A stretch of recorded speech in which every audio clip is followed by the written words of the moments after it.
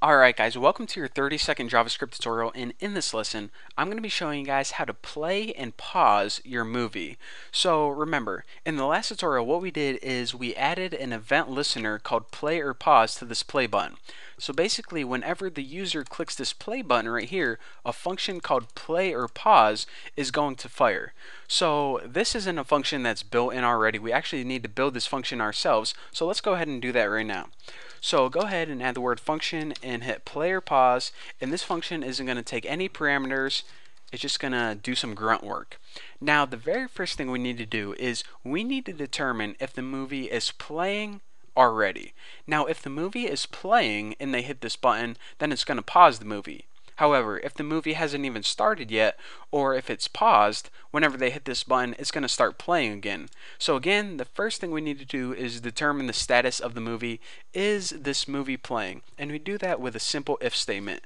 So we say if, and the very first thing we need to do is we need to reference the movie itself, and we do that by referencing my movie. Now remember, the variable my movie is a direct reference to this video right here. So in order to determine if the video is playing or not, we do this.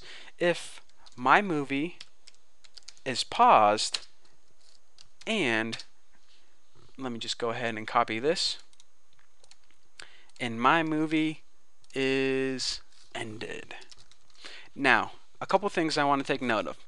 This little explanation point, in case you forget, it means the opposite. So we're pretty much saying, okay, if my movie, or if the video right here is not paused, and if the movie is not ended, then it must be playing. So after this if statement, we want to write all the code that what do we want to happen if they clicked this button while the video was playing. Well, if they click that button while the video was playing, the first thing that we need to do is pause the movie. So go ahead and hit my movie and call a function called pause. And another thing I want to point out here is HTML5 in JavaScript gives us a lot of default functions if you spell them correctly. And one of those functions is pause. So we don't need to program this pause function later on. It already comes built into your browser. So whenever you apply this pause function to a video, it's going to go ahead and pause the video itself. So the very first thing we want to do is pause the movie.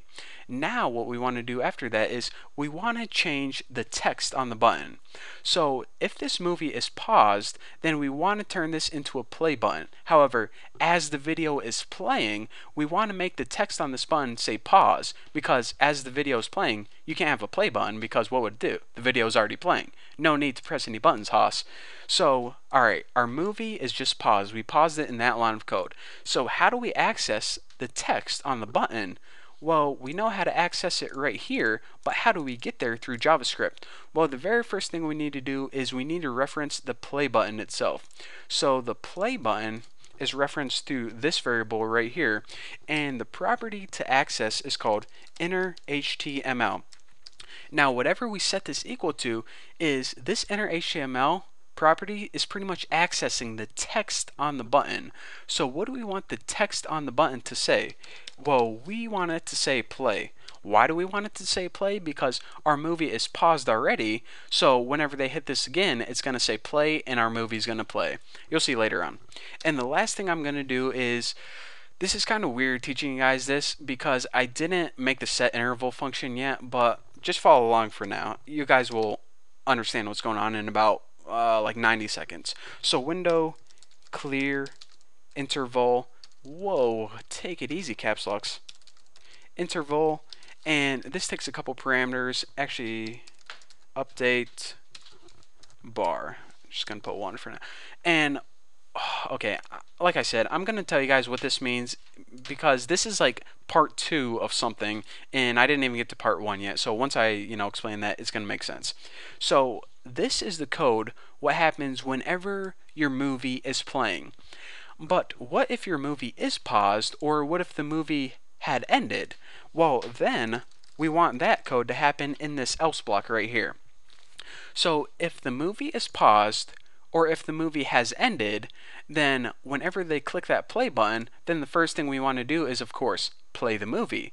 So instead of pausing the movie, we're just going to go ahead and copy this and change it to play.